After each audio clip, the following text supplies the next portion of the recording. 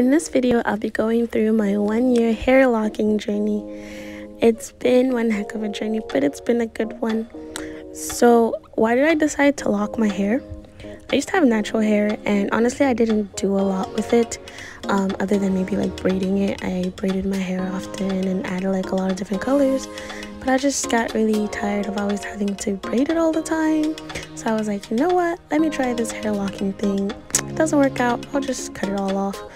And I just woke up one day and I was like, all right, we're gonna do this. And I twisted my hair, and then after twisting it, I was just like, all right, I guess it just never comes out again. I was like, all right, well, let's work with this. And then y'all, it's been kind of like a lot, because halfway through it just starts unraveling on you. Like, my twist started unraveling, and it was actually really annoying.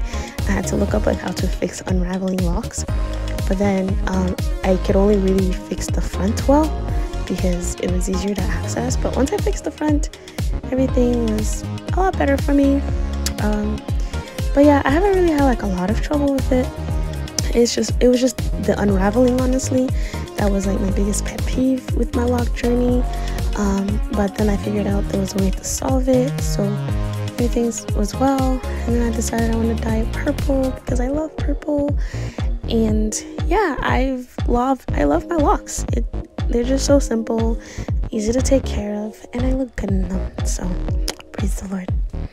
Oh, and I also ended up cutting a lot of like the split twist in the back of my hair, just so that they wouldn't look like split locks, but like one individual lock, and that also helped a lot during this journey. Also, I did the interlocking method to start out, but I think this year I'll be continuing with the twisting method just to see how it goes. If you have any questions for me about my journey, leave them down in the comments. Thanks for watching. Bye bye!